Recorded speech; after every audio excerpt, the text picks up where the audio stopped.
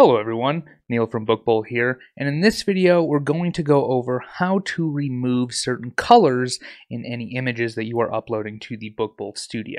Now we've been getting a lot of questions about how to do this, and the great news is this is actually a feature that's already been built into the studio.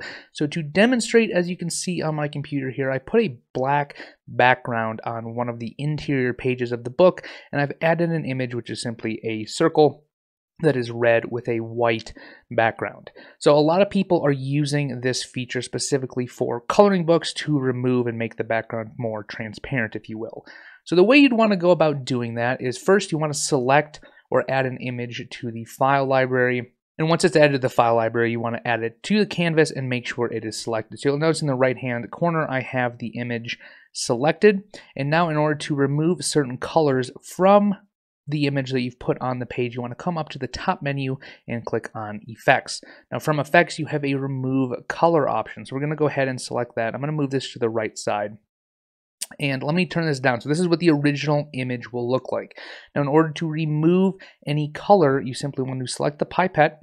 And then as you see, when you hover over, it's going to change the hex code here.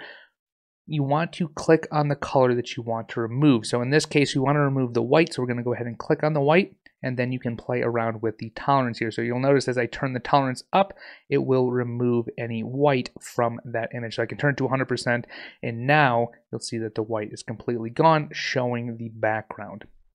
Let me go ahead and save that, and we're going to go to page 2 here where I have the exact same image set up, and in this case, let's go ahead and remove the red. So again, we want to make sure the image is selected.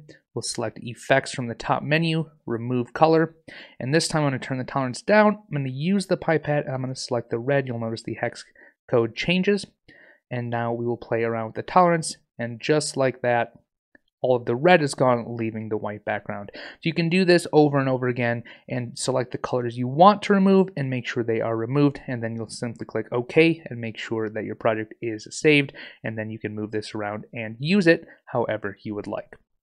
So that's going to be all for today's video. If you guys have any questions or comments, drop them down below, and I'll catch you guys in the next one. Thanks.